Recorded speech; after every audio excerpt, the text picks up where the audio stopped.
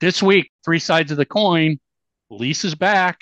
She reveals the new Glamlite KISS makeup set that she purchased.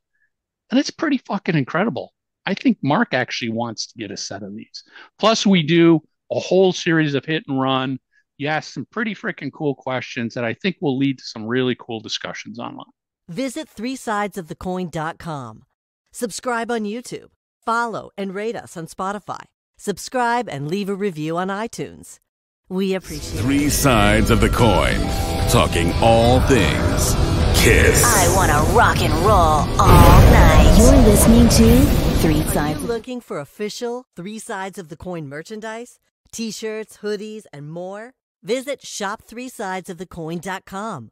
We ship Hey, three sides of the coin. I don't know how this week's show is going to ultimately play out because we got Lisa with us today This is a to goddamn start miracle. with, but she's only here for a short time because then she's got to go to court because she was a naughty, naughty girl.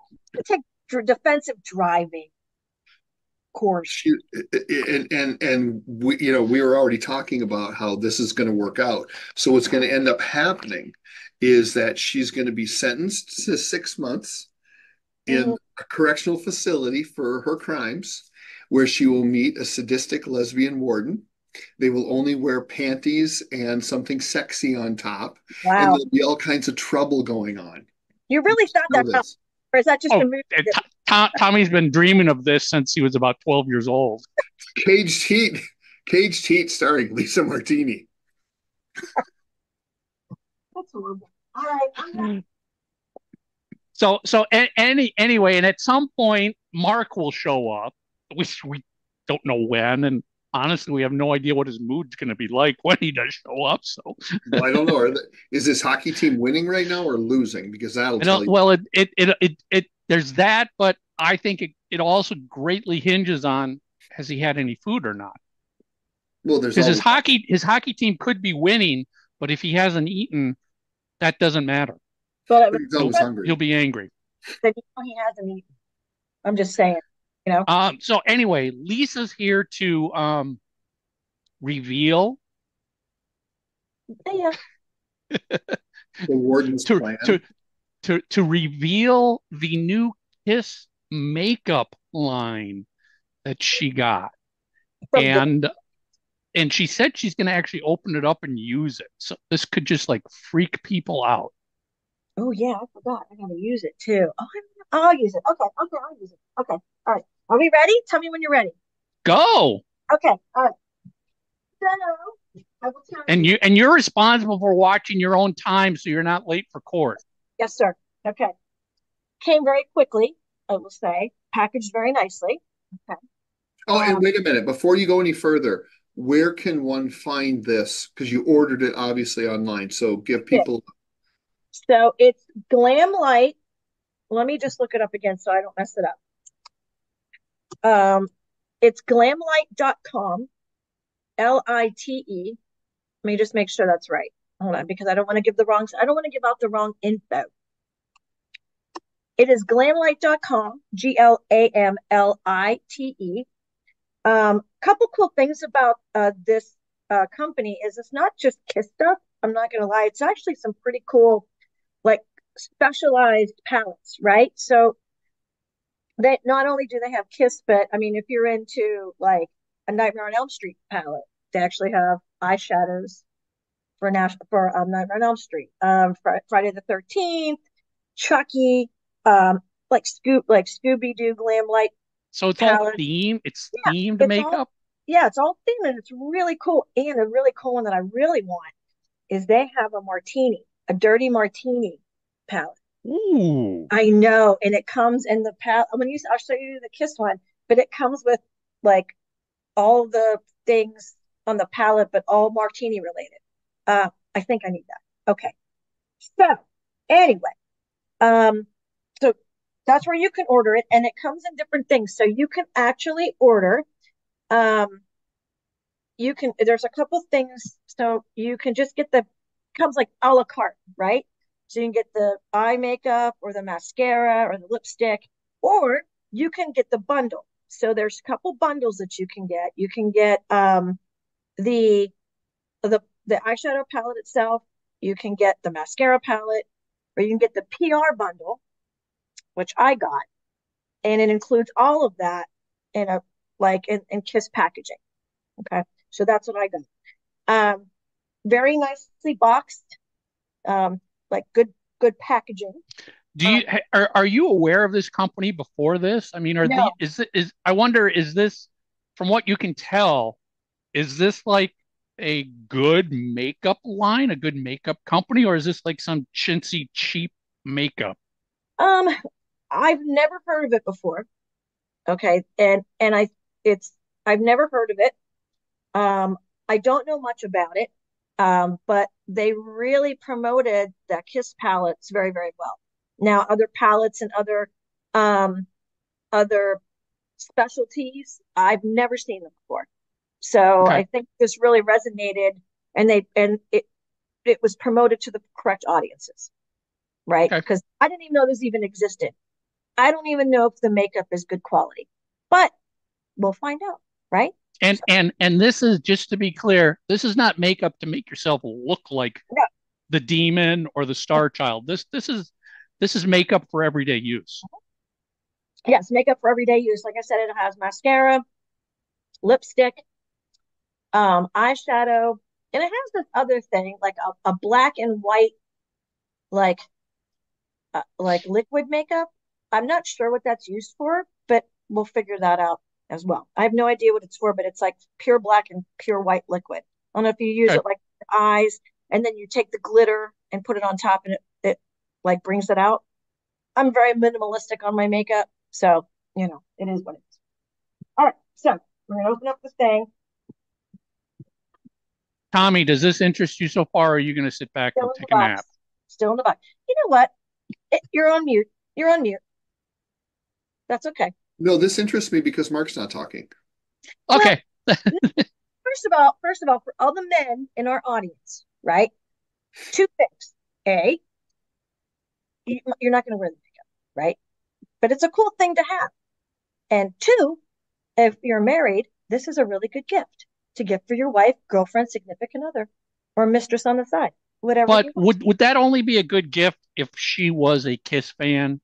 Because like No, if my wife is not a Kiss fan really, and if I gave her Kiss makeup as a present, I think I'd be in the doghouse. or Me you would just do too. it, or you would just do it for yourself and just give it to her and be like, "Hey, honey, look, I got you this really cool thing." And if you don't want it, I'll take I'm sorry, but after all these years, she'd read right through that and go, yeah, that doesn't Yeah, fly. it's like the time that I gave Cheryl season one of the Rockford Files on DVD for Christmas.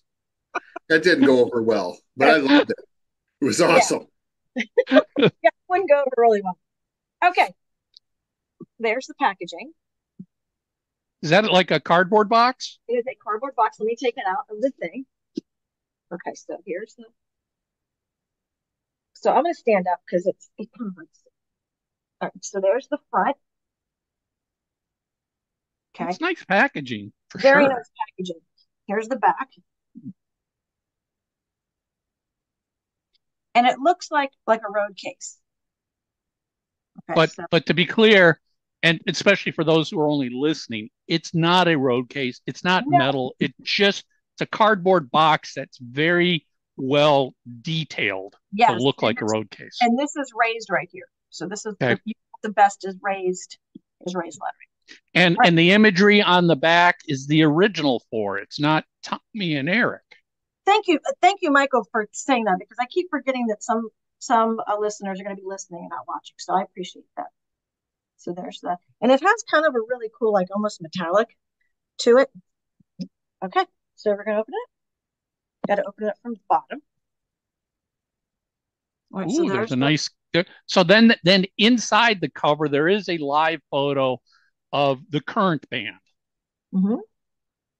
Okay, so well, then there's a piece of thing in there, piece of plastic.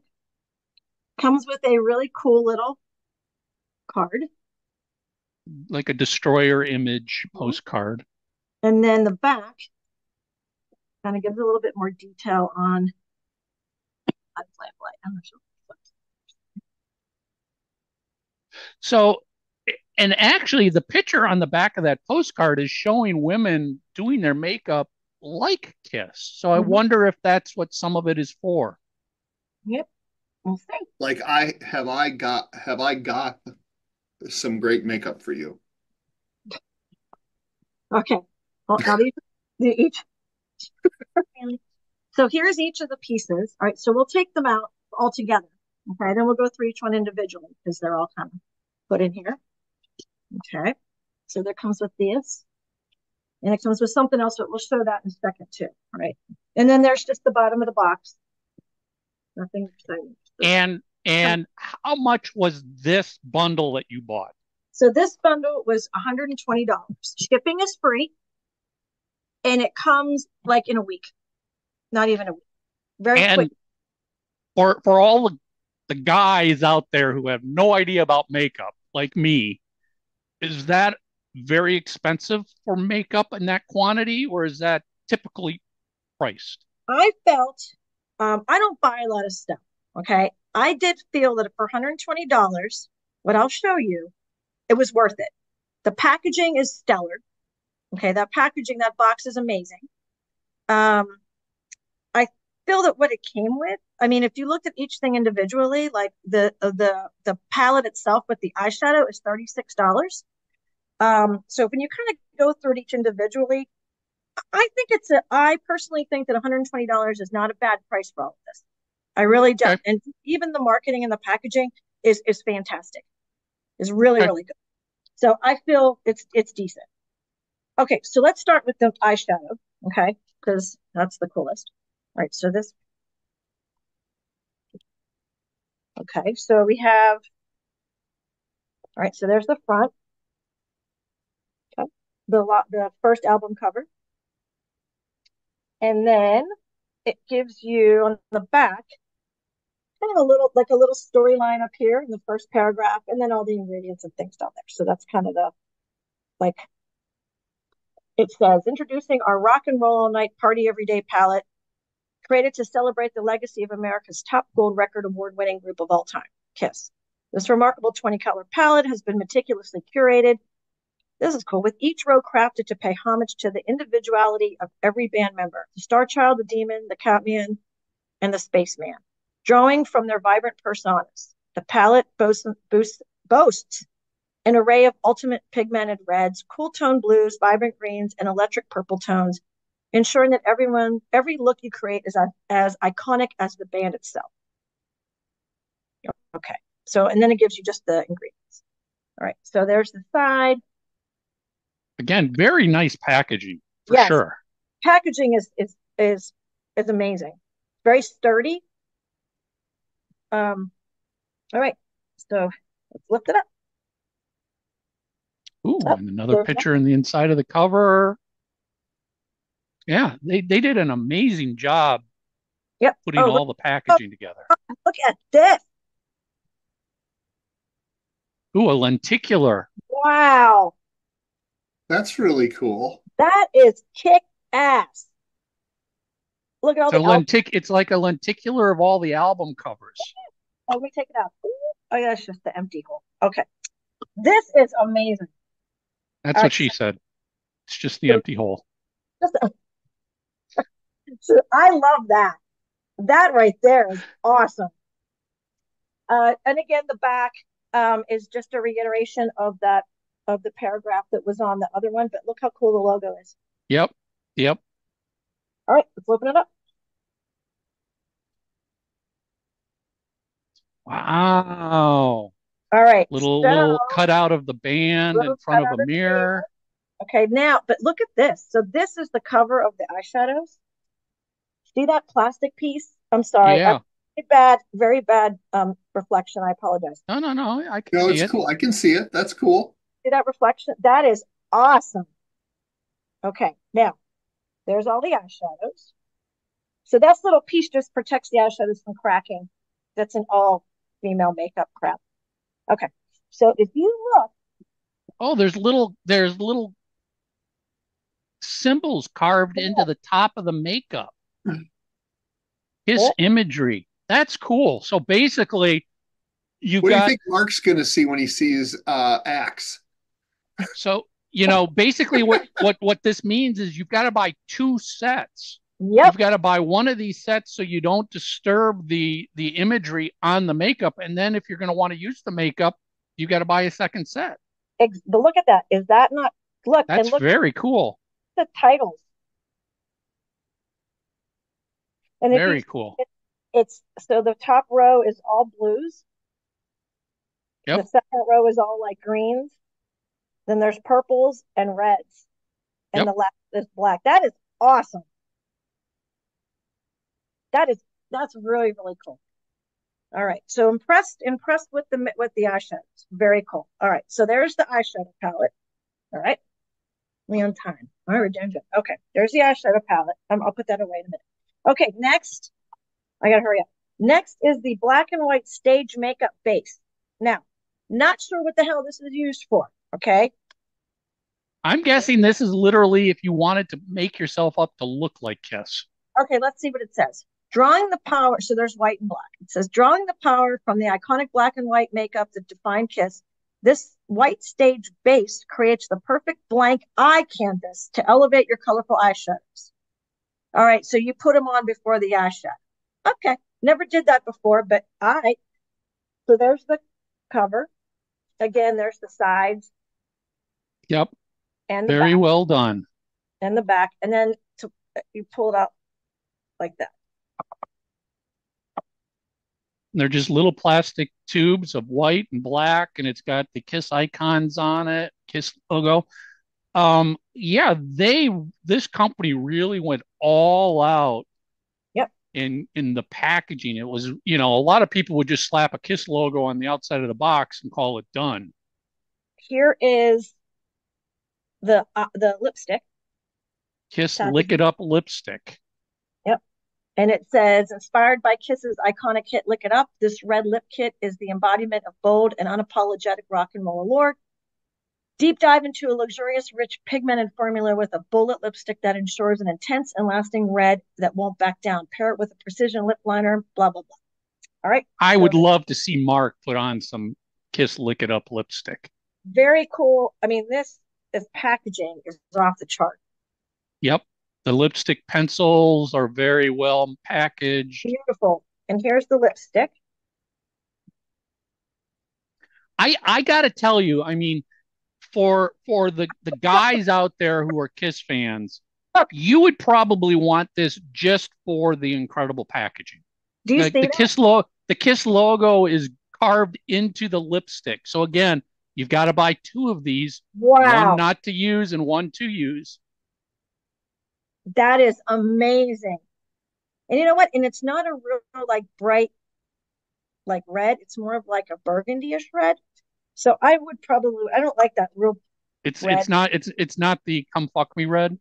Yeah, thank you. I was gonna say that, but I didn't want to be that. I was gonna call it slut red, but I didn't say that. I didn't want to say because that would be bad. I'm just keeping it to myself. Okay, so there's You're muted, Tommy. I know that's the lip. You say it like that's a bad thing. Oh no. All right. Oh, I have 2 minutes. Okay, I gotta hurry up. Okay, this is the mascara. Oh, I got two things to show. That's the mascara. Okay. And then the same thing, there's a little thing, rock your look with the Platinum Lash Duo inspired by the legendary platforms of Kiss. Oh, it's called Platform Lash. Got it. Prep with the gleaming white, then you put on the black, blah, blah, blah. Okay. And again, there's the little. You got a love gun imagery on the back. And then it's just, I don't know what's in, I think it's just regular mascara, but how do you take it out? Oh, look at that cool packaging. Again. Wow. Well done. That is very cool. There's the front. Very impressed. Very, very, very impressed. Just regular mascara. Sure beats the hell out of the makeup kit from the 70s. I know, right? And then one last thing. Oops, I'm a little late. One last thing is the mirror. Love gun imagery, mirror. It's got the Kiss Army logo on it. Yeah, this is very cool. I'll open it real quick. Yeah, don't be late for the judge. I know. Okay, here. or this could be your Oh, last show ever. can you see the Oh, look icon at on it? that. It's like a romper room mirror. Romper Stomper. And Bomper then on the back boo. is and then it has the Glamlite logo. It's really quite amazing. I I mean, It they've really is. done a nice job with that. And now very there will be people who will buy it just because of this it's that are gorgeous. guys. It's It's almost fun for like collecting. glam light talk to a Kiss fan. Mhm.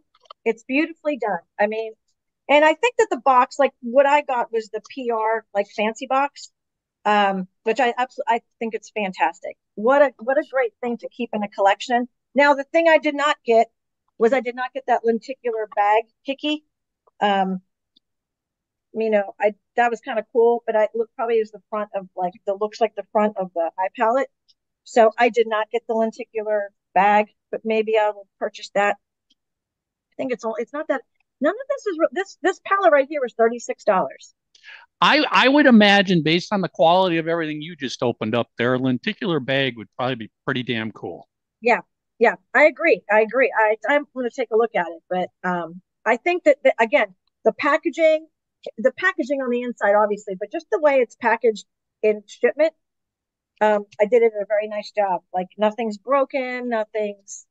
I did have a little bit of a dent on the end of the, like on the end of the PR box, but nothing like that would make me like blow up or go, oh God, this is who cares, right? It is, it's not a big deal. But okay, so there you go. There's my glam light. Awesome. Well, Lisa, thank you for showing us your makeup kit. Very impressive. Now, go sweet talk the judge and get yourself out of traffic court. Yes, sir. All right, guys, I love you. Bye. Hi. So there you go. Lisa didn't have time to put any makeup on. She was going to, but it's a pretty cool looking makeup kit. I mean, it really is. It's impressive. You Yep. know? So why don't we, should we assume that Mark's just not going to show up? Yeah. Because I would say that that's probably, yeah. Okay. So remember, Tommy, this is your show this week. Right. You know, we talked about it last week. You can do whatever you want this show. So if you wanna just start talking about garbage, or if you want to do the hit and run questions, No, I want to do the this hit is and run. I want to do the hit and run questions. I really do. And we'll talk about other stuff as well. You know. and I don't know if we want to read comments, but I would just note, holy crap, did we get a ton of great comments for last week's show Well, about yeah. The Kiss album that you got you into Kiss, and the band that you discovered late in the career, then went back and found all of their music. Lots of great comments. Well, we can start there, but it'd be nice as if you read them. No, this is your show. I I'm just gonna know. sit. I'm gonna sit back and do nothing. I'm pretending I'm Tommy. Oh, okay. All right. Well, then, hmm. All right. Let's start with the hit and run questions. How's that sound? Okay, hold on. Okay. There we go. Hold on. Nice. Okay. So, hit and run questions. Can you share how all of you met each other? I've heard your reference meeting at Kiss Expos before, but don't believe I've heard the stories of the first time everyone met. And this comes from Nick DiTullio. Well, So, Nick, it goes all the way back to this bathhouse. yeah, and there was a bat. You know how like when you walk into Cheers and there was a little thing that was sitting for Norm on his stool? Well, there was a bathtub with Mark's name on it. We're like, Yeah. who is this guy? Who's this Mark guy, and why are there a bunch of keys on his chair? Exactly. No, we it's true. We met at expos. Michael and I, even though we both lived in Minnesota, he lived in Bloomington. I grew up in St. Louis Park, which is 20 minutes from one another, but we never knew each other through high school. We actually We met we yeah in we were Chicago. at many of the same events in Minnesota, but we just didn't know each other. We didn't cross paths. Tommy and I probably we first met at not even a Kiss Expo, but just a regular record convention. Hillside. Yeah, you were a dealer selling records and VHS tapes and photos and stuff like that. And Yeah, that's where you and I first met. right. And I met Mark at a Kiss convention at Meadowlands in New Jersey, the ones that Richie Rano used to put on. So Yeah, that's I don't remember the first convention I met Mark at, but I went to many of them, and I know I mean he was a dealer at so many of these, so our paths crossed many times at these conventions. yeah. And then I don't remember how I met Lisa the first time. Probably at Well, an again, expo. same thing. I think paths crossed at many conventions, but it was actually Mark who suggested Lisa come on as the fourth for the show. Yes, that's true. But I had met her before, I think at an expo. So I knew of her. I knew who she was, Yes, but didn't know her well. Um, and then Mark will have to answer that on his own sometime when he which is means actually you'll here. never get an So answer. you'll never get an answer out of him. So just be prepared. Next question. Tapak wants to know who would be your dream guest if you hadn't had them on the show yet. I don't think any podcast has had Ace's stunt double from Kiss Meets the Phantom, from Taras Kachowski to, excuse me, Kachowski that met Tommy in Winnipeg. I'm sorry, Taras. Uh, I don't know, Mike. Who would you like to have on that we haven't had on? You know, I will say Michael James Jackson was a holy grail until we were Yeah, able to make that happen. yeah. Um, After that, who would it be? Vinny Poncia might be really good. Um, and honestly, I am more holy grail people are almost people I don't even know are out there. Like, you That's a know, great the point. engineers and stuff like that who worked on albums that I would have never known who they were. I would have never looked for them, but somehow our paths crossed through somebody else.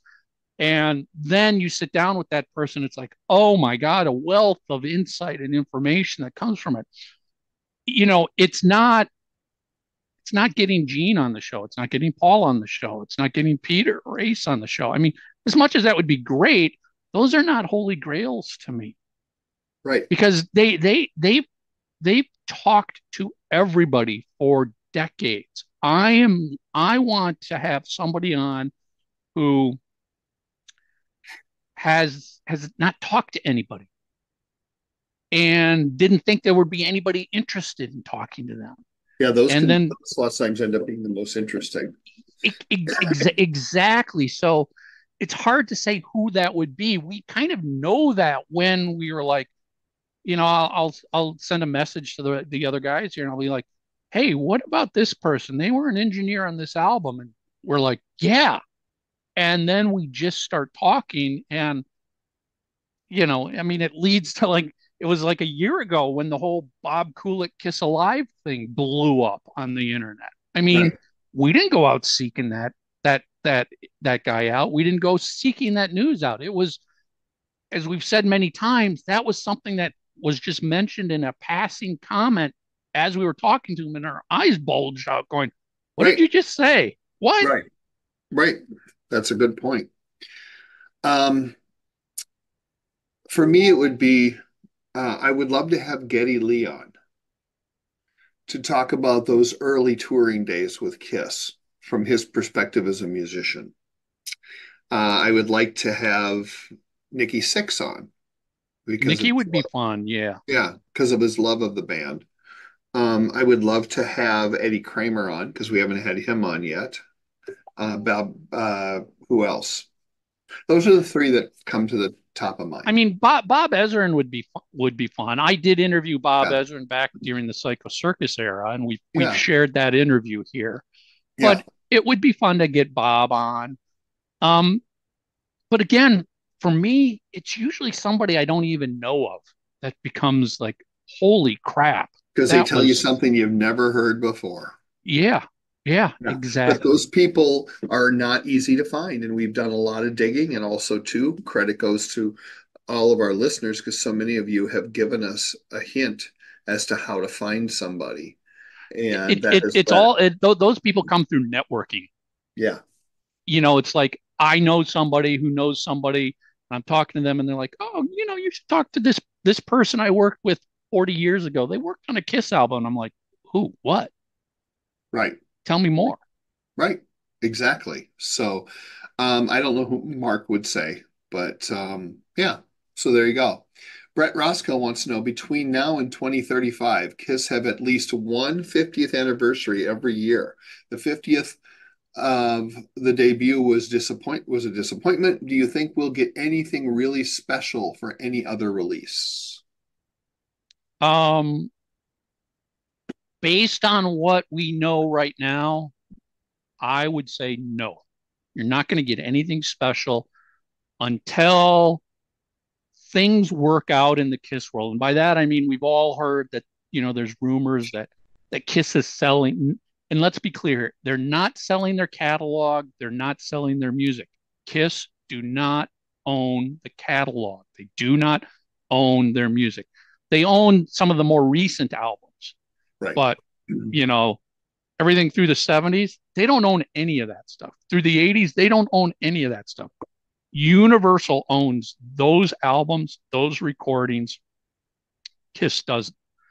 Um, so what Kiss is rumored to be doing is they're going to sell their trademarks, the Kiss logo, the Kiss business, the Kiss license, all the Kiss products, everything but the music.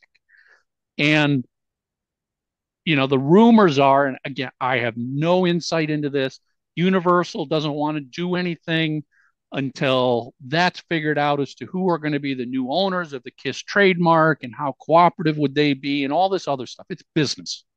Um, I don't think until all of that settles out will we see anything really cool happening. Between now and whenever that happens, what we will get is Universal repackaging what they already have, as we saw with the Creatures of the Night box set. Yep. They could do that completely without Kiss's involvement. Mm-hmm. So they're just going to keep repackaging and trying to resell what they already have in their vaults between now and whenever. Um, Yeah. disappointing, yeah, but it's business. Yeah. It's true. Steve Woods asks, was there a darker black version of Jean's Destroyer armor costume, like the one in your photo? There was obviously a silver version, but I've wondered if it was just the photography or different color. That said, a shiny black version would also look amazing. And Louis Lapointe, who is one of our top contributors, hopped in and said, check Kiss replicas. They explained the reason why his armor was black early on and then gray. It was because the black was wearing off and it was too much to work to repaint it regularly. Now that's Yeah, something I didn't. Go ahead. I was just going to say, yeah, go to kissreplicas.com. I think they might actually sell or offer the two different versions of like the destroyer armor, the dark one and the shiny silver one. And I'm pretty sure um, they've got some videos up on kissreplicas.com or on their socials where they go through and explain what's different and why it happened. Um, to this day, I'm still amazed at kind of how many subtle variations exist of their costumes throughout the 70s. Because they were making it up as they went. Oh, yeah, And, things were getting you know, repaired. Things started out looking great, and then they realized it was impractical for being on the road. It wore out much quicker. Um, they were just flying by the seat of their pants back then. Right. And I think so much of it was literally one step away from falling apart. And Oh, you just don't, yes. yeah, you don't even know that as a fan because you're looking at it from the outside inward. Um, John Brooks says, with Kiss retired from live tours, I'm guessing the focus will be on lost and found archive items until the avatars are ready. Do you think we'll ever see the original short story that Gene supposedly wrote for The Elder? I asked him this at the official New York Kiss convention at Roseland Ballroom, and he said he kind of sidestepped it and answered by saying, well, half the fans would like it and half the fans would hate it, but never got a yes or no. My guess is that, Gene's a politician. He reads the room and says what he thinks he needs to say. It doesn't mean he's disingenuous, but there's no reason for any of that stuff to come about if you don't have financing for somebody that wants to somehow do something with it, you know. Yeah, I mean, generally, Kiss is not going to take it upon themselves to create some new product, manufacture the new product, release the product on their own. Yeah, they don't If just don't do if that. if going back to Universal, if Universal came to Kiss at some point and said, "We're going to do an Elder box set. We'd like to do an Elder box set based on what we've already got in our vault." Gene, Paul, do you have stuff in storage that we could add to this? Oh Right. yes, I've got the original short story I wrote. We've got photos in the studio. We've who knows? It could be anything. Yes, at that point, if somebody says, okay, we will buy it from you so we can use it and make a product, then it happens. Otherwise, I would assume the best chance of that stuff ever seeing the light of day is going to be at Gene's Kiss Museum in Vegas. Right. Yeah, exactly. More than likely, those are both great answers. I hadn't even contemplated either one of those, but that's where it'll end up. It's too long and too far gone at this time to do anything like that. I wonder whatever happened to that guy that was trying to do the elder thing. Remember, he used to just bug the living shit out of us Well, about it. I think the fans, like, there was a guy who was going to do an Elder movie. There was a guy who was going to do an Elder 3D graphic of it. Yeah. And I think what everybody finds out, and Gene and Paul have said this so many times, nobody liked the Elder. It was not a successful album. I No. mean, you know, yes, amongst the super uber diehard fans, sure, but amongst the general music public out there, there's general music fans who would be okay with Destroyer stuff. There's a lot of them that go, "What the fuck's the Elder? It's Hmm. a concept album Kiss did? No interest in that." I mean, it didn't even go gold when it was released. And They couldn't remember, even tour on it. So why would we think that there's a big market for it? and there just isn't, and that's the problem. And also, too, you have to keep in mind that when you look at Kiss fans as a collective, yeah, all of the people in that group are a Kiss fan, but they're Kiss fans in varying degrees. So to Michael's point, someone that loves Destroyer and would spend money on a box set or whatever may care less about the Elder or a number of other records. And I think that's literally what the labels look at as they try to figure out, engage what could we make that would sell well. Because again, Yeah, at the end of the day, it's profit. So the last thing they're going to do is look at one of the poorest selling records that the band ever had and go, okay, this is going to be the target of our next, deluxe whatever, which is unfortunate, but that's just how it works. And it's not just Kiss, it's other bands as well. yeah. I mean, amongst all Kiss fans, it's pretty safe to say the vast majority of all Kiss fans have have some form of like or love for Destroyer, for Love Gun, for those kinds of albums. But even within the vast number of Kiss fans, there's a lot of them that don't have any love for the Elder, that would not even give it the time of day. So again, yeah, somebody's got to remember this is a business to other people like the label. It's a business. They're not doing it just because first of all, the people at the label are not Kiss fans. No. It's just a business. It's a product, and Yeah. all they're looking at is how much money are we investing, and what do we think we can sell on this? Do we think we can sell more Destroyer box sets or Elder box sets? And someone's going to do the numbers and go, Destroyer. Right. It's just a lot of it's just common sense. So unfortunately, we lose in that area. But again, we've also gotten a lot of great stuff too. And it's just, it is what it is. Yep. Jason McCarty, who is a total pot stirrer, his comment is the real reason Mitch left the show. I think that's really, I know he's just like busting our balls, but for those of you that don't know, he quit. Yeah, I mean, Episode we 66. we have always given the real reason Mitch left the show Yeah. from the day it happened to any time it's asked.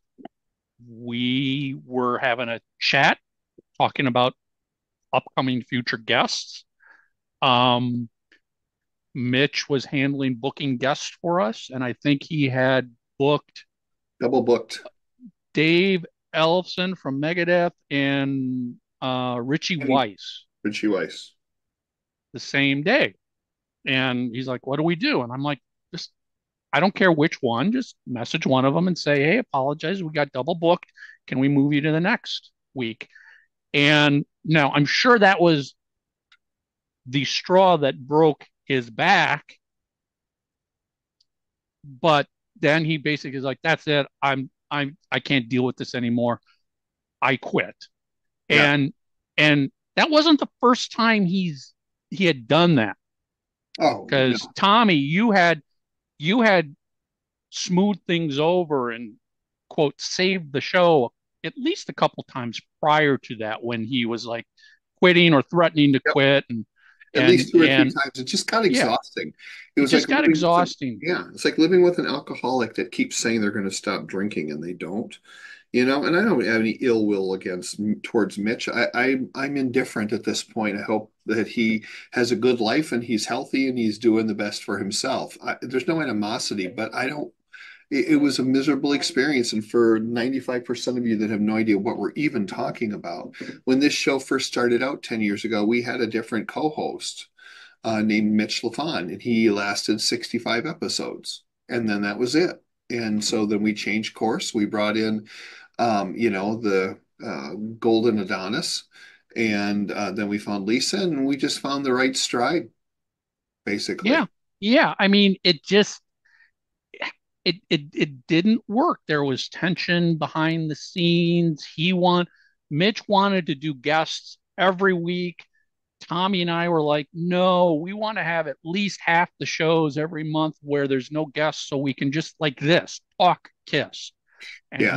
he wanted guest, guest, guest, guest, guest. And And even it was guests trying, like, even guests too, that I'm just like, I don't want to talk to guys that were in the, you know, I don't know, Dangerous Toys or Bang Tango or who gives a yeah. fuck? Yeah. So I mean, to answer the question, that is the real reason. We've always told you the real reason. If Yeah. anybody else is telling you some other real reason, they're just lying because that's not true. Uh, And speaking of the Golden Adonis, there he is. there he is. Yeah. We So just didn't. Lisa's in her court right now, and we're doing a hit and run. So continue, Tommy. Okay. This one I'm going to have Mark actually answer because he knows more about it than we do. Skip this one for now because I'm in the middle of my goddamn jerky beef. Well, you can jerk your beef later. This is actually one that I think you can answer.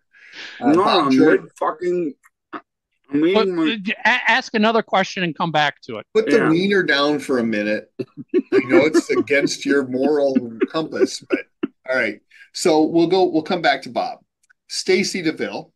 I always wondered if the New York Dolls / Kiss rivalry was personal or just something fans made up. In Sylvain's book, he thinks Kiss is Pale Faces were a direct ripoff of Sylvain's Makeup. These are two of my favorite bands. It's always amazed me the difference between the blue collar Kiss culture and the artsy dolls culture seem to clash.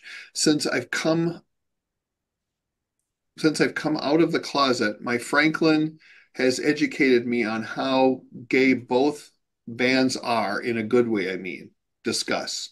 Okay, I don't know who Franklin is. And I guess Sylvain sounds bitter, you know. I mean, because I let's mean, face it, Kiss exploded and New York Dolls didn't, for good or I for mean, bad.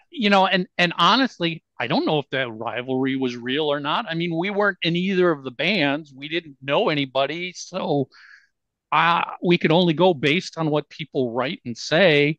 I do remember decades ago, probably Gene saying, when they first started, and you can see the photos of Kiss in the stairwell where they kind of had a New York Dolls glam look going.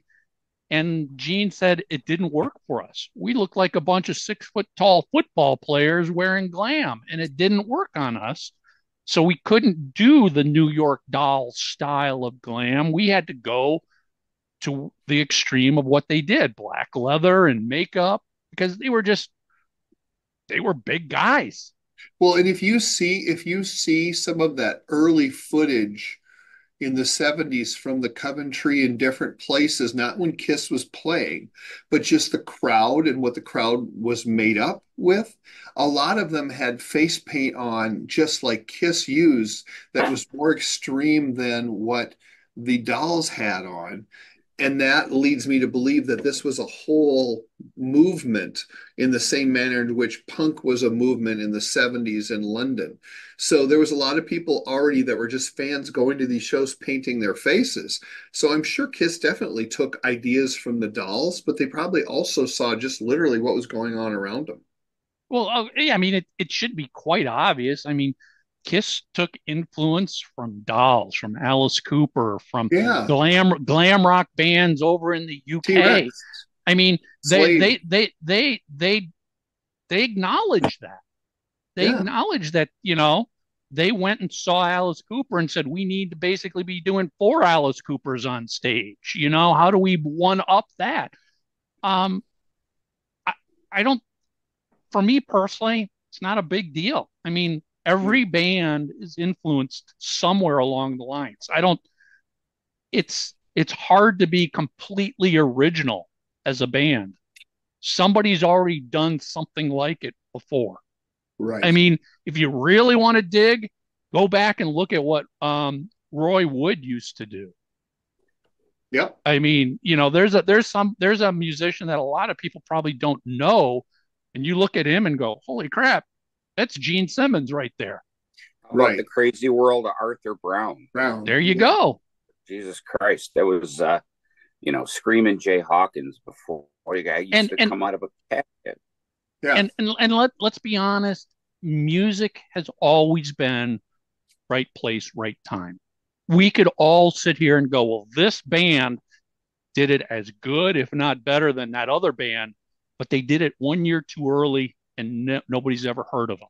Right. I And mean, it if you doesn't want to mean that go it's back, good or bad. yeah, look at Little Richard. I mean, wore eye makeup, and I mean, Yeah. come on, Yep. there's hardly anything new under the sun. And by the time Kiss put on the full, I mean, Mick Jagger was wearing eye makeup, and you know it. Bob Dylan took Yes, from a white Kiss. face.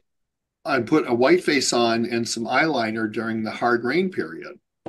So I think all artists influence each other in different ways. Sometimes it's nothing more than, you know, something on someone's logo or a band photo or maybe a riff off of a song, but they're always constantly sharing with each other. It's just the way Sylvain, because I've read that too before in other things that he has been interviewed, he just sounded bitter. Like he was expecting the dolls to make it huge. But I mean, in my personal opinion, I don't think their songs were good enough.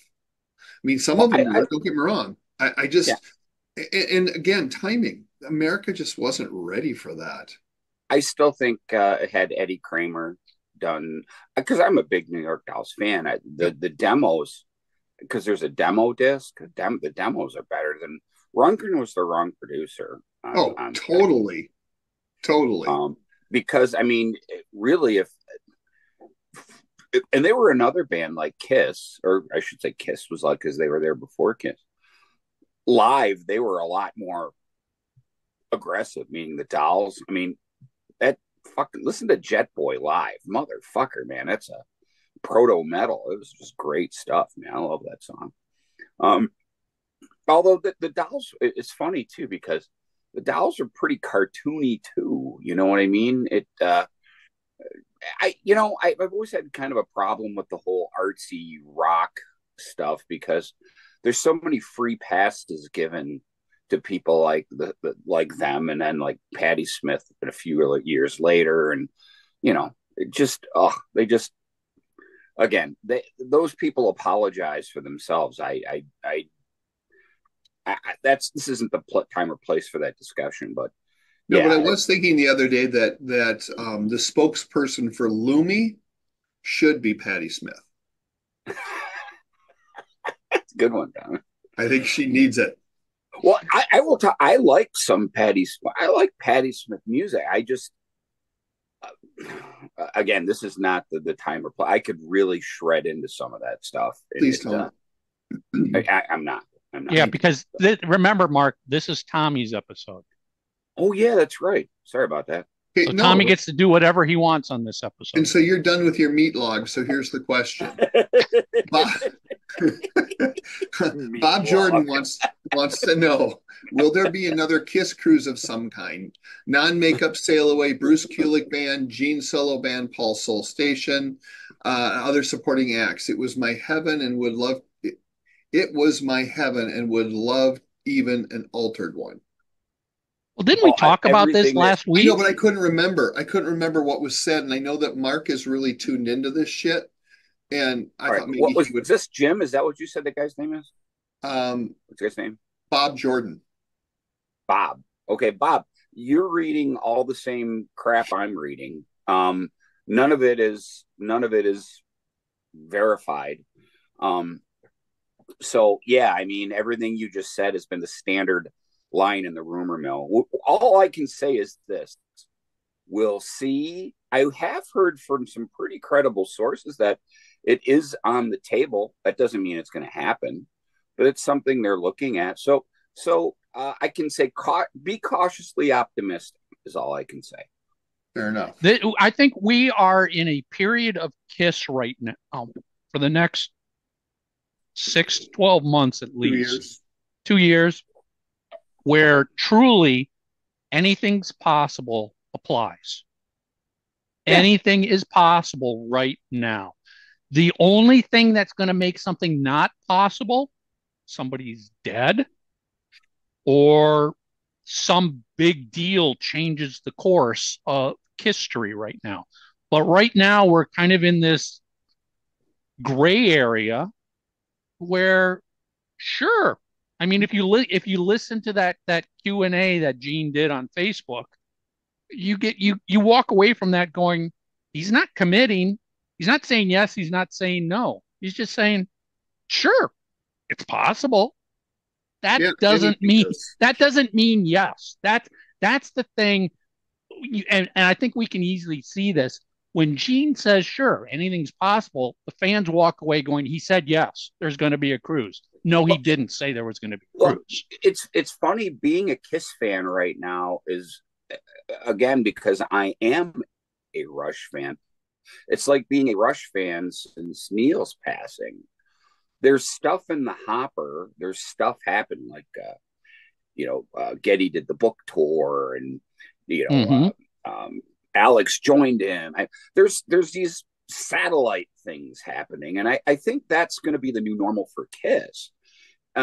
Unfortunately for Kiss, we also get when Ace does stuff and when Bruce does stuff, and the other guy doesn't matter. The guy with the one guy with the weird, whatever his name is. Eric Singer? We're not. No, not that guy. That guy's a good guy.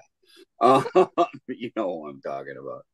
So No, the guy that lives in the trailer the court. guy who charges for his Facebook. Although someone told me he's not Oh, doing that oh, now. oh, yes. Paul Runner is his pseudonym. Was that what his name is? I thought it Yeah, was that's his, Meredith one of or his something. fake accounts.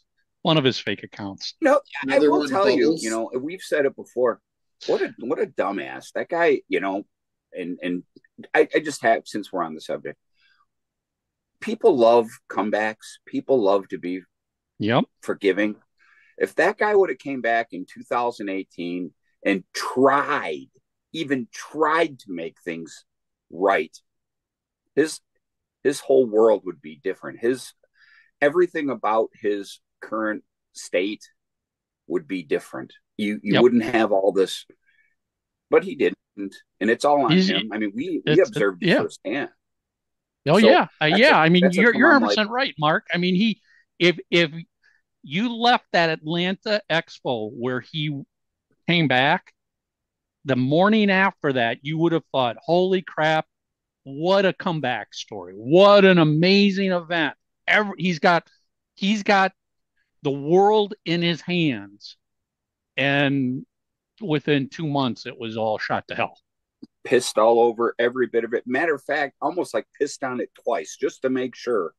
Yep. It's Yeah, let me still piss on works. it, then let me back up over it and walk on it again and turn around and piss a second time on it. Yeah. But Yeah. that's almost Yeah. like saying, God, if he wasn't a hyena and he was just a regular dog, things would be much better. He can't change who he is. The leopard doesn't change their spots. Well, no, You no, you're right, but I kind of look at it this way. Everybody should be given a chance for a second Yes. chance to try. I mean, Ace and Peter got that I'm not second saying that he chance with the doesn't deserve a reunion. second chance. And and it's the same thing. In 96, 97, Ace and Peter had the world in their hands. And what did they both do? They eventually pissed it away and pissed on it a second time, as Mark Yeah. basically said. I Yeah. mean, it's history. It's history repeats itself, sadly. But I think people should be given the opportunity to come back. That was Vinny's second chance. I agree. January of 2018 at that expo. After that, third time, fourth time, he blew it. So anyway, questions. Let's go on. Let's stop talking about that thing. All right. Carl Ostenbrook, Bruch. So, Carl, I'm sorry I slaughtered your name. Do you think Alive 3 should have been recorded on the Hits tour instead of Revenge? I think it would have rivaled the first two if it was.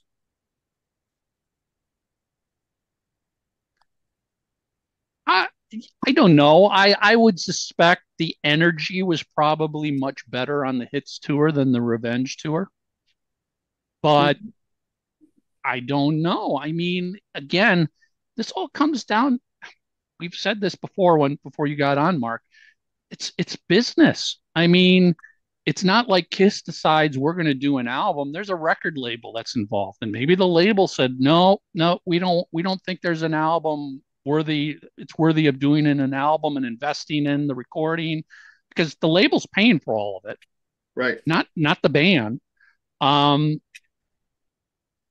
there's so much stuff that goes on behind the scenes that determines whether something happens or not. I can just say as a fan, and we've said this so many times, God, the energy level at that Hot in the Shade tour was just explosive. Would that have given us a different feeling Alive 3 album? I would think so. Plus I would have loved to have had them do the original template, meaning, yes, 3 songs live album, or three albums live album, 3 albums live album. But here's the rub, though. By the time they got, because the third album technically would have been Creatures, wouldn't it? No, would have been The Elder. Yeah. Because it would have been Dynasty, Unmasked, The Elder if they would have done 3. Yep. Since they didn't, tour during The Elder, say the next one they would have done was Creatures. Well, they were playing, in the proofs and when we got the all those live shows that came out. I would have loved to have seen them bookend the makeup years with Alive 3. And plus, knowing now, it's funny, we were just talking about the Jackass, but motherfucker, that was a powerful band, man. And the live shows prove that. The Creatures tour. And look, let's be fair, right into the Lick It Up tour. All you have to do is listen to that Nashville show from '84. I mean, they were on fire. I mean, just fucking playing their asses off. I think that would have been a great time for Kiss Alive 3. Maybe during the Lick It Up tour, or before that. Again, personally, if it was up to me, they would have bookended it. They would have done Creatures, and yeah, it didn't do well, but let's be fair. When when Kiss Alive came out, they were hardly setting the world on fire, album sales wise, meaning, Dress to Kill wasn't flying off the shelves. Yeah. Kiss Alive 3 recorded on the Creatures tour would have been freaking amazing. That would have been so explosive. But I just have to go back to, I'm sure, if Kiss went back to Mercury Records at that point in time and said, okay, we just had a bomb album, and before that another bomb album, and before that a subpar album, but now let's do a live album, the label probably is like, we're not giving you fucking anyone to do that. Well, and that's the other thing I think people need to keep into consideration is that, I don't know, and I can't speak to this because I wasn't there, but it always felt to me like Kiss is like the redheaded stepchild that you got to kind of keep around, and that most of the people in the label really never, other than maybe Neil Bogart, never really believed in them. Because I used to go to the Mercury offices a lot in the '80s, and they were kind of considered a joke. The people that worked at the label were into other stuff, and it sure wasn't Kiss. Yeah, I mean, I think, and this is just pure guess on my part, they saw Kiss's value as a catalog band, even in the '80s.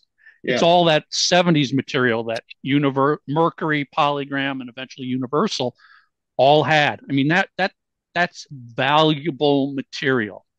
Plus, you do have two guys, Gene Simmons and Paul Stanley, who even in the '80s were pretty big in the frickin' music industry.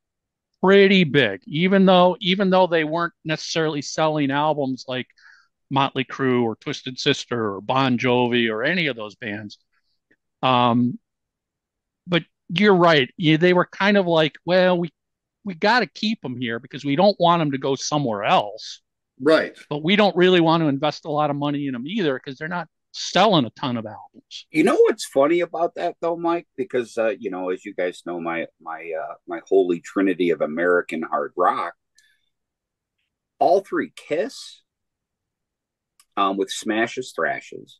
Okay, that went double platinum, right? Or Yep. at least, and at the time they weren't selling double platinum studio records. You know Nope. what I mean? Aerosmith, when Greatest Hits came out, that's eventually went diamond. But I mean, even at the time, that album came out in 1980, went platinum plus, and their latest record wasn't flying off at the time. It would have been not Rockin' a Heart, but Night in the Ruts. That was hardly flying off the shelves. Ted Nugent in 1981, Great Gonzos went double platinum. Scream Dream at the time was gold.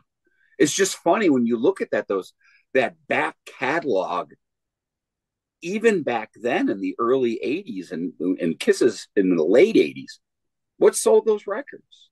That's what kept those bands alive. And fast forward to now, the labels now even more so know new music has hardly no value. It's the back catalog from all of these bands that they represent. That's where labels make their money. How many times, and let's go back to the Creatures of the Night box set version 2, how many times can we repackage the same back catalog so the fans will buy it again and again and again? Because people they'll buy the greatest hits more than they'll buy a new studio album. Well, what was the Kiss Gold? And didn't that go? That one Yeah. ended up, and that was Well, what, mid two I've thousand. got a couple of those behind me here. It's like uh Kiss. What is this one? The very The best very of best. Kiss. That was the one I was thinking And of, you Michael. wanted the best, you got the best. I mean, those both went gold. Those were back years ago, decades ago. They were gold albums. They might be platinum by now if they get recertified. I And mean, that's in the United States, just so you guys know, that's because just the US. Yep. and that's 500,000, 500,000 Yep. Yeah. sales for a gold. Just And think and about that. and that's why And Mike, labels that's SoundScan too. That's yeah. SoundScan. And Yeah. that's why labels love them because guess how much money did Universal have to spend on the very best of Kiss? Pretty much this, other than creating some artwork Yeah. and producing the product. Hey, The Mike, for music, our the younger music was all sitting in their vault in their library. They just went in Mike, and said, for our take that younger one, that one. fans, and for fans that don't know, could you go in a little bit more detail on SoundScan? Sound. So I know, but you're probably better at it. prior to SoundScan, especially during the 70s, record sales were just trusted word of mouth. So basically, Billboard would call up a record store and go, "How many albums did you sell this week?" And they'd go, "Oh, we sold 10,000 of them." Well, that might not have been true because the record label was paying the record store something under the table to boost the numbers.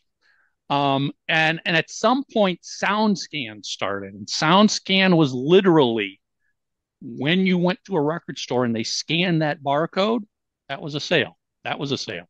That was a sale. That was a sale. So SoundScan had a lot less ability for people to fudge and fake it. And I'm not saying they still couldn't because record labels were geniuses at getting around all of that and inflating their numbers. But SoundScan really meant there's a pretty good chance that 500,000 meant 500,000 albums were sold. And and keep in mind something like the Kiss box set, which went gold, that only sold 100,000 because a box set had 5 CDs in it. So one sale basically was 5 albums. So that's how it works. A double album only has to sell half as many as a single album. Well, and I think the other thing that we also have to kind of take into account or mention is that when you're looking at different acts throughout the years, when it comes to Kiss, they didn't have the credibility that, say, Bruce Springsteen or the Eagles had. Not that it's good, bad, or indifferent, but there's there's this certain amount of respect that comes along with being one of those bands that even if the people that work at the labels don't particularly care for the music, they sure seem to give them the respect they deserve based on their legacy. And even though deserves the exact same thing as do many other artists, they never really got that. So to the point that Because of the makeup. Michael and Mark are making, they live on the catalog, the back catalog. It's like the running joke about the Grateful Dead is, yeah, they sold 1 million tickets on tour, but it was the same 20,000 people who bought all million of the tickets because it's literally like a traveling show to go see them. And I really believe that had an impact on things as well. Yeah. Yep. Okay. Next question. Next question. Will they still do music even though they are not touring anymore? Christopher Cunningham would like to know that. I don't know. I'm not in the band. I don't see it. I mean, Paul's been very vocal about that subject, like why, which bothers me just as a Kiss fan because, again, we're still getting new music from, Deep Purple still putting out new music. Judas Priest just put out a just incredible album. Oh, the new Alice. Rolling Stones record, Jesus, Yeah. is that good?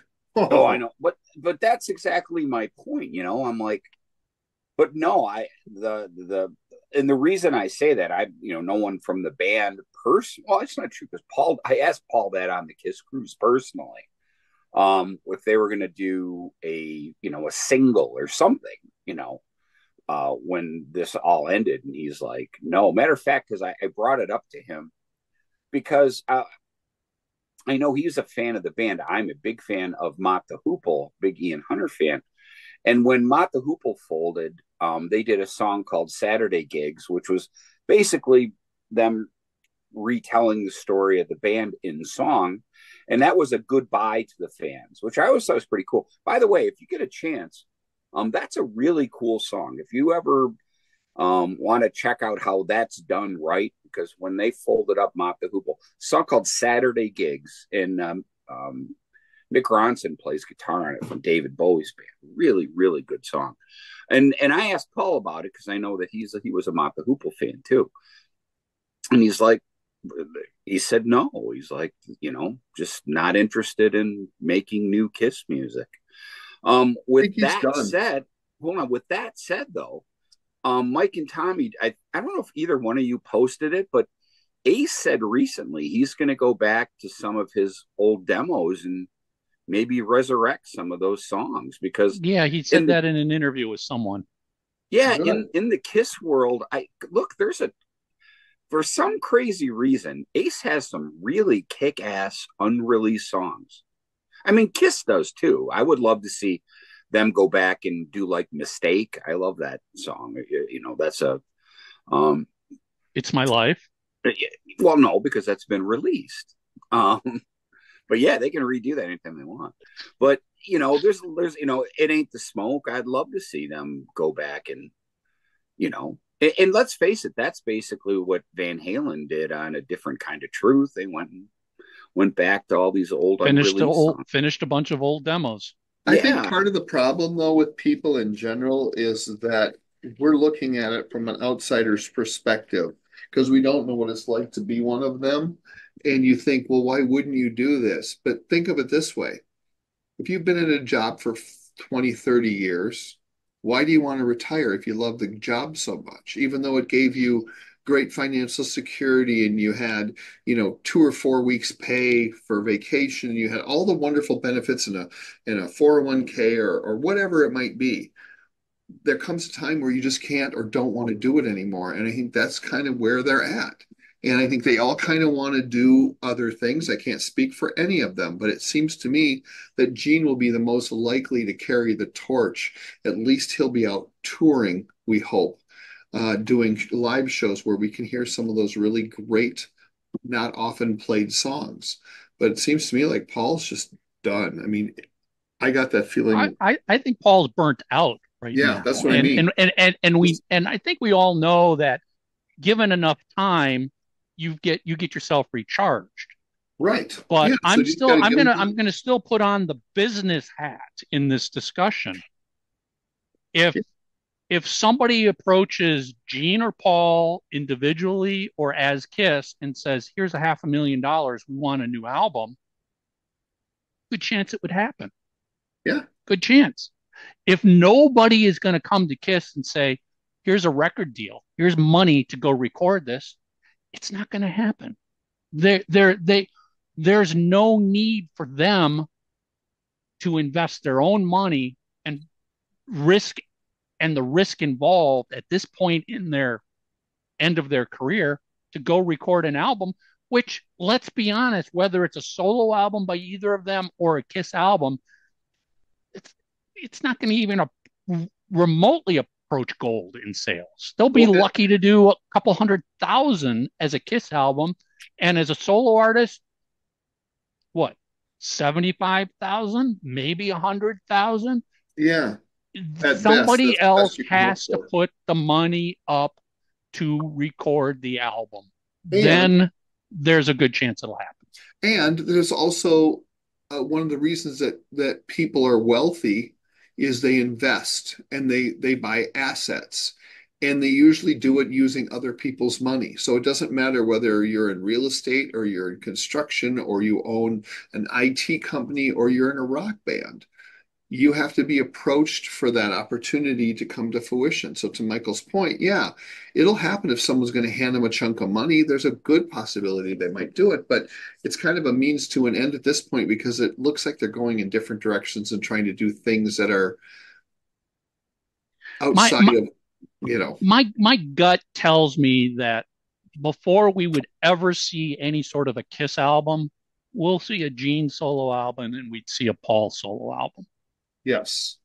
And Now, that Paul solo album could be another Soul Station, or it could be. I mean, I remember when he was doing his book tour, and he, in an interview, said he really wants to go back in and record an album like his '78 solo album again, which a I would rock love. album. I would Mm-hmm. love that.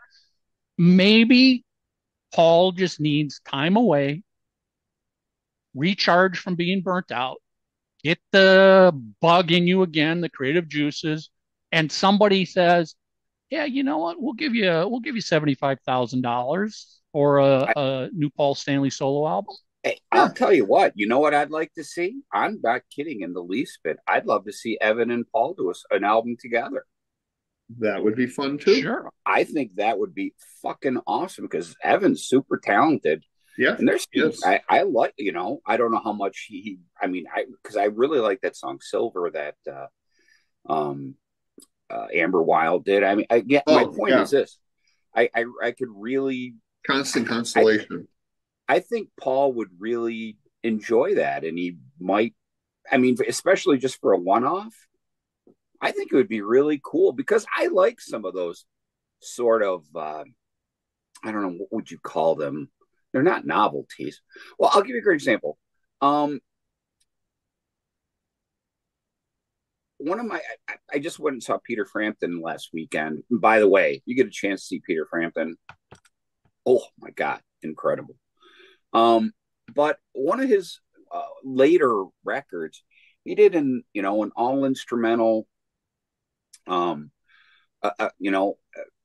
album, and it's just cool that he's still putting music out.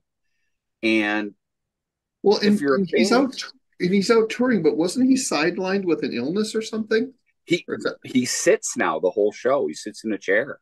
He oh, does can't he have stay. like MS or something? Or He's got some sort of look at it. You can Google it. Again, guys, the show's when we tape this, it's live. We don't sit and go back and check shit. But he walks out with a cane, sits, okay. and but when he starts playing, boy, oh boy, and his voice, I tell you, he's one of those guys like Glenn Hughes. He's still singing like it's the 70s. I mean, he sounded, and that's another thing. Peter Frampton just played for 2.5 hours.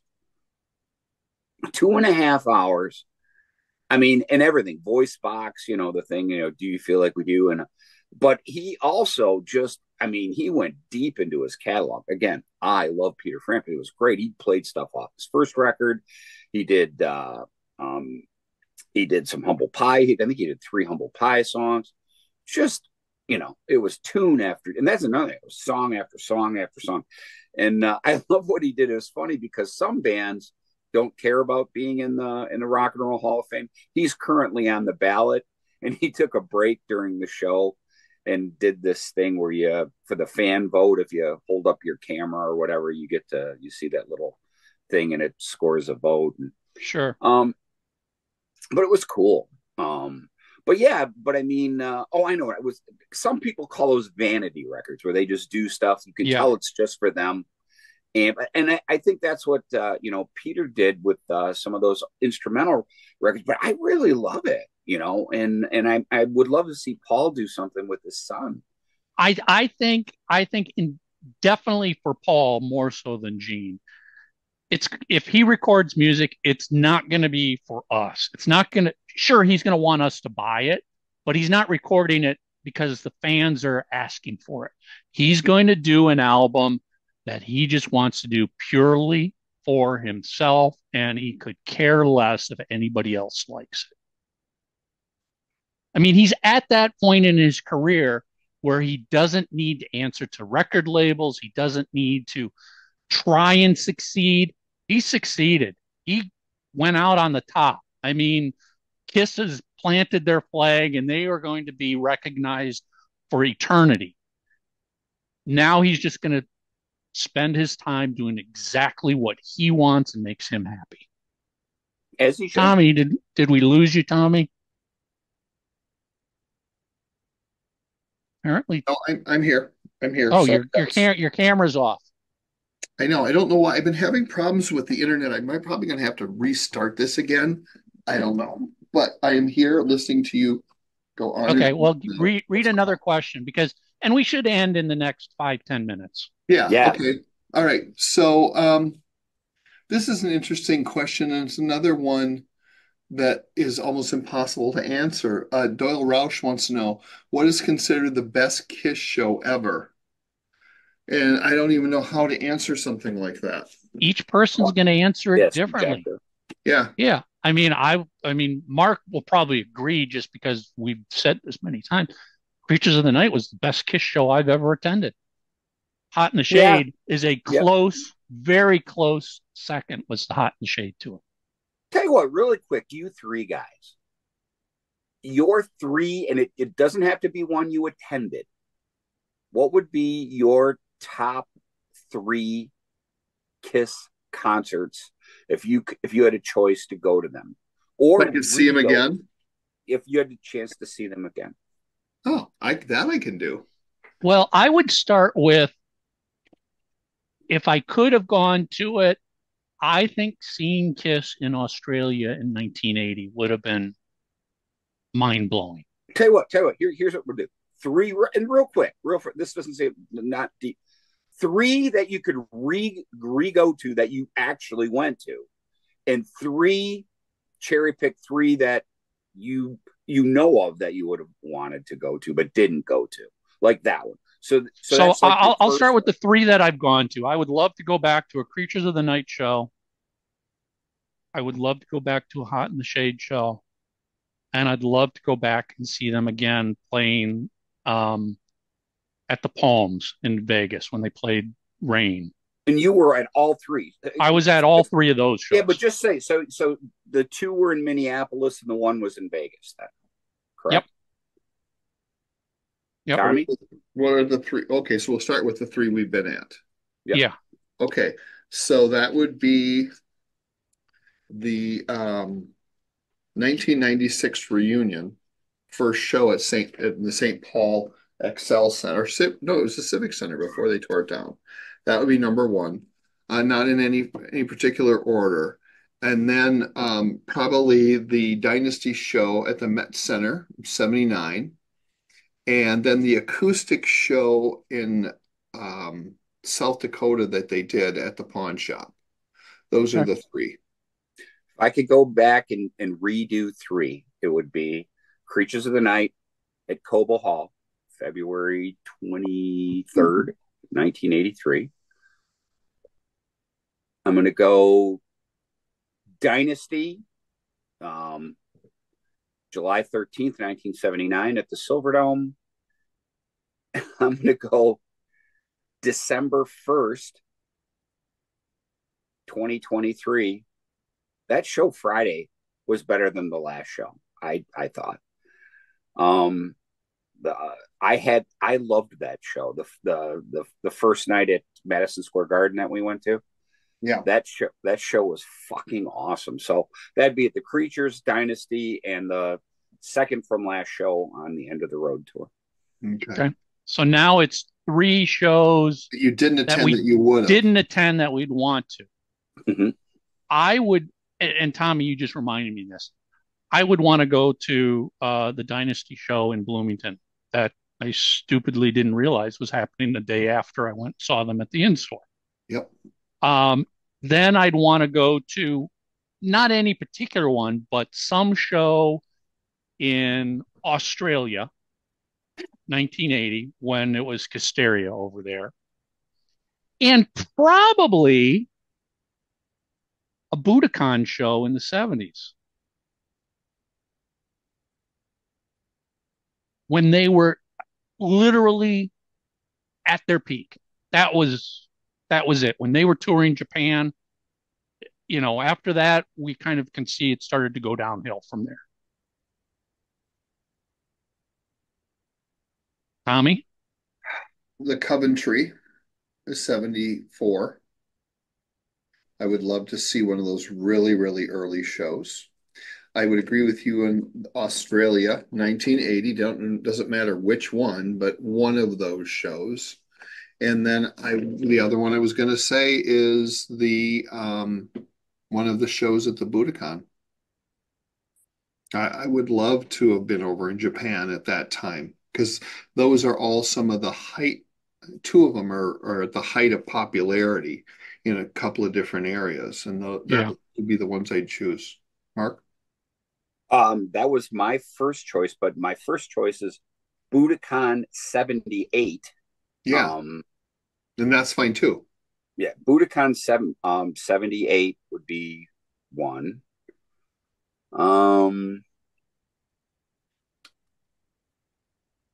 Probably I'm going to go with you guys too on the Sydney in 80, just to witness Hysteria.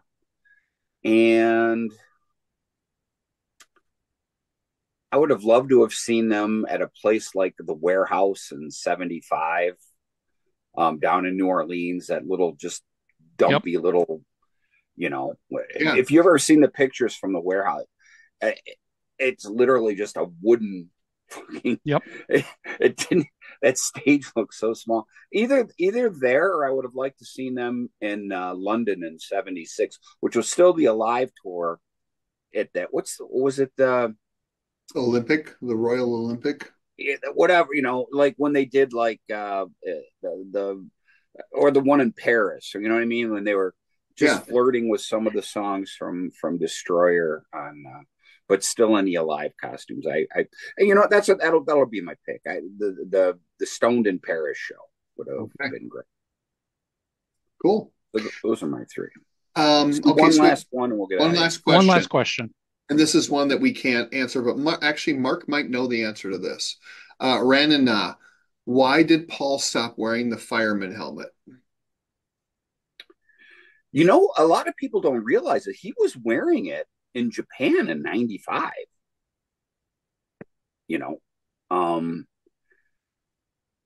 I don't really know. I think maybe he just wanted to keep his hair looking good, Yeah, that would have been I would have guessed two things.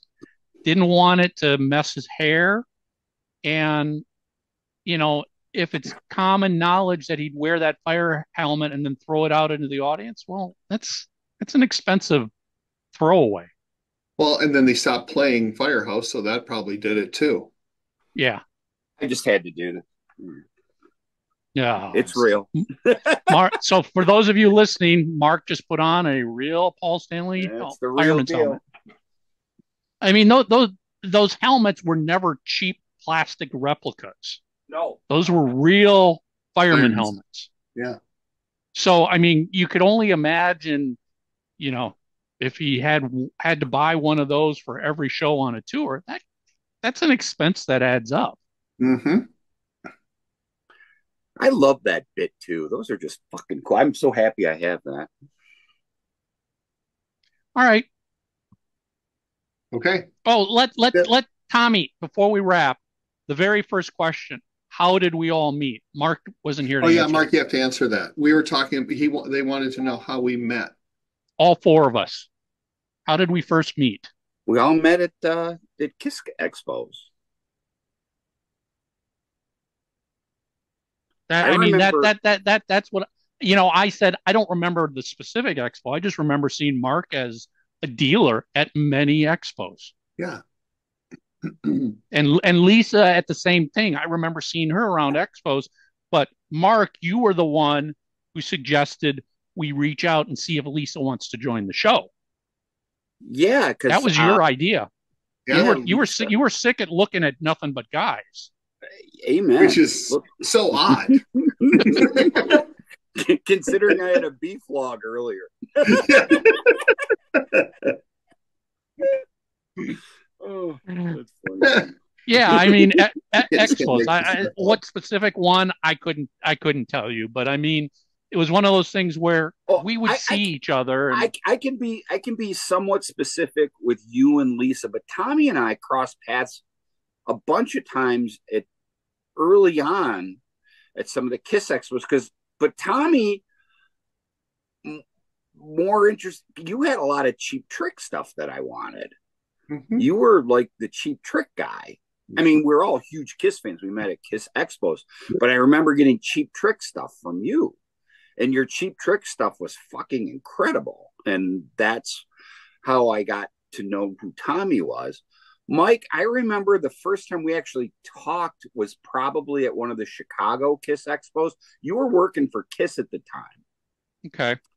And I remember because our tables were across from one another, and you were, because I had no idea what the fucking internet was or anything, and you're like, you still don't.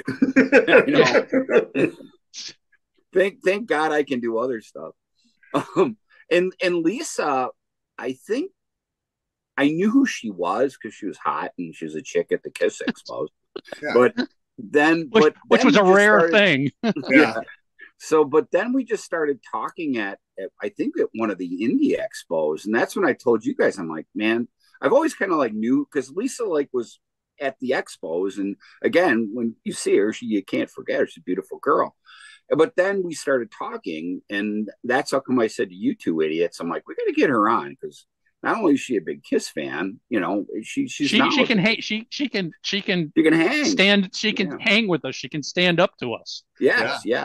Oh, I know. We were talking about documents. That was it, on Kiss documents, because that's when I said we should have her on as a guest, kind of like what you did with me. Like right. When I came on, I had no. This is 100%, guys.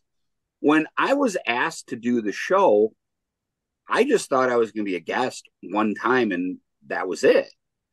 But I think it was like you guys, meaning you guys out in video land here, went, hey, you know, it kind of worked, or you know, the listeners liked it, but you know, and just before you came on, somebody had asked a question about what's the true story about why Mitch left, which said we've always told you the truth. I was going to say that was you mentioned it. Right around the same time you came on here as a guest, Tommy and I were having auditions where people would send us videos, and then if we liked them, then we'd have them come on and be a guest on the show, and we just see how it fit. And I remember after you were just on as a guest, because you didn't come on as an audition for the show, you were just a super uber collector that came on as a guest. Tommy and I afterwards, I looked at Tommy and I'm like, Mark needs to be our co-host. Man, did we just, the chemistry, we just gelled. And Tommy was like 100%. I mean, it was just like, there you go. That's got to be the guy. Now it was like, okay, he doesn't have a fucking clue about the internet. How do we make this happen? Yeah, that's how I felt when Lisa came on as a guest. I'm like, okay, she needs to be on all the time. She's cool to hang with. She's lots of fun. So, you know, and it didn't take much to convince you two. Like, yeah, you know, let's invite her back. So yeah. So there you go. I mean, that's how we met. So that was a fun hit and run. Yeah, and Mark, you did miss. Actually, Lisa gave a very cool reveal. Oh, she was on? Yeah, she was on for about 30 minutes showing the new Kiss makeup kit. And trust me, it's pretty fucking impressive, that makeup kit that they just released. I'll give her a call or something, because I want to know what somebody said there's a mirror in it or something. Yes. Yeah. She showed it. Yeah. Because I think you can buy the mirror separately. I think I might want to just. Yeah, what she showed was a box that bundled just about everything for about $120, included the mirror. And again, the packaging was really impressive. And I told those two, I'm like, it's almost like this makeup company talked to a Kiss fan to know what Kiss fans would like. You're going to want to buy one, Mark, just to add to your collection, because it's that cool looking. It really is. Okay. It's very impressive. Very impressive makeup kit. All right. So homework for this week. Do you have the new Kiss makeup kit, and what do you think of it, or what do you think of what Lisa showed? And then answer any of the hit and run questions that we just ran through. Mm-hmm. Yeah. And remember, everybody, this was Tommy's episode. So if it sucks, That's because Mark and I last week said, Tommy, all right, we're giving you a show and you can talk about whatever you want. Just be lucky, everybody, he didn't talk about garbage for 45 minutes. And I wouldn't do that to people. I wouldn't. I'm just not interested in a $950 release of something I could care less about. I, I had somebody online try and justify the $900 box set of like, it's not identical to the other one. It comes with a t-shirt and a He's Gene's hoodie. wet dream. And I'm just like, no, they just bundled a t-shirt with it. The box set itself is absolutely identical, except it's vinyl. Don't try and fucking justify this. It's not a different box set because you got a t-shirt with it instead. Right. That's funny. I love it. Some Kiss fans will always try and justify everything. But the question then, though, is this gentleman who tried to justify it, is he going to go out and purchase it? Because it's one thing to justify it, but it's another thing to actually lay your money down. Because if he's not laying his money down, then everything he says really has no validity. Real quick. And this is a homework question, and I mean this sincerely. I live in Kiss Uber world, meaning I know a lot of super big collectors, and I'm one of them too. I mean, I don't know a single person who's bought the $1,000. And let me tell you, I've talked to a few of my super nerd friends who normally buy that kind of stuff. Everyone I know is protesting. Is like, is it out? No, it's not out yet. It's not shipping yet. Did you talk to anyone that said I'm going to buy it? Nope. I've heard from many fans who said I would have bought the vinyl completely separately if they would have just released the vinyl without the whole rest of the box set. I got to admit, I would have done that too, because here's the thing that I just think it's odd, and then we'll get off this topic because it's the totally beating a dead horse. Until the next box set shows up. And oh boy, well, I know we talked about that off air. So,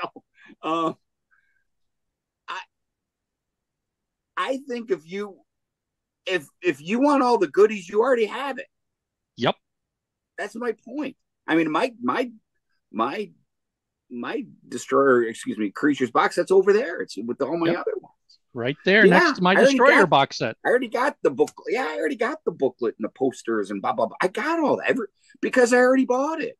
Why? Oh, why, Universal? Did you just not go, you know what? We're going to put out the rest of the contents on vinyl without all the bells and whistles. Or tell you what, maybe we'll have a bells and whistles one. We'll have one with just the vinyl. You pick. That's another thing. You, Mr. Consumer, you get to pick. Okay. All right. All right, let me ask you this, Mark. If they released just the vinyl separately, with no posters, nothing, just the vinyl, how much would you pay? In your mind, what is a fair value for all of those releases? Is that 11 records, right? Is that what it is? I thought it was 9. Maybe it was 9. I don't know. Again, I'm just going off the top of my head. A couple $100. Oh, hold on, Michael. The Wasp one is 8 vinyl records, right? Eight vinyl. It's 300, right? Just under 300 suggested retail. I mean, you can get it cheaper than now, but I was thinking the same thing. I'm like, 250 to 275. Yeah. I would have definitely picked up all the vinyl of the Creatures with nothing else. To me, that would have been fair. I still think, I don't know why. Because the concert of the official box set is an amalgamation. You're right. Fucking just release the shows as an individual. I know one of them, the Pine Bluff, is the master is not even, it's not full. It's whatever, only like 8 songs, whatever. But, release what you got. Yeah. And I'll go back, and it's funny because I saw a couple people, talk about it. Look, just, you want to do something cool for us? Put the Love Gun one out. Yeah. On 3 vinyls. because there was a lot of bonus stuff. There was live stuff. There was the writing stuff. The in studio session. Yeah. Yeah. Again, why the Universal, listen to us. You know what I mean? I don't understand. It's crazy. Yeah. So all right. All right. There's a plethora. That's a big word, like gymnasium. Plethora of homework for this week. But this was a fun, good Kiss discussion. And listen, we have no guests confirmed. There's about a half a dozen of them that we're trying to get confirmed. Yeah. But they're all being, oh, maybe now, not now. I need to wait for an album to come out, and then I got to promote the album. And so, maybe next week. I don't know. We'll figure it out. We always figure it out between now and then. Well, you know what? Though? How many? I know I've heard. I know you have too. I saw it in the comments. This is the kind of shit I think most of the people who watch the show like. I know. Which is cool. I love. Again, going back to the whole Mitch thing. This is what Tommy and I always wanted to be able to do. When Mitch wanted to have nothing but guests every week, Tommy and I are like, no, we love just shooting the shit over and Kiss. Connecting with you guys. But if you did hate this episode, complain to Michael, because this is Tommy's episode. This is Tommy's episode, everybody. Yeah, but Michael said go ahead and do it. So really, I mean, because if it sucks, it's his fault. Way to take responsibility here. Step up and be responsible for your show. There's nothing for me to be responsible for. I'm just stating a fact. And besides, I didn't even have to say that. And they're going to say, God, Brandville's I know. You don't have to say it. They're still going to shit all over me. It's your lot in life, man. You are our Bobby Heenan. You are our Bobby Heenan. I'm Bobby Heenan. Yeah, I was watching, just quick side. I know Mark won't give a crap about this. I was watching the Dark Side of the Ring series on Hulu, which is kind of like behind the music, but for wrestling. And it's like, it's really good. And it's all the dirt of wrestlers and all the crap that goes on. But I'm looking at this going, fuck, no wonder I want to be the heel on this podcast. These heels were great in wrestling. Absolutely. Well, have they talked about Buck Rock and Roll Zumhoff yet?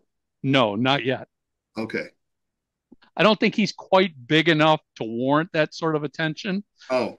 But his crime is more than big enough. Considering he's in jail, yeah.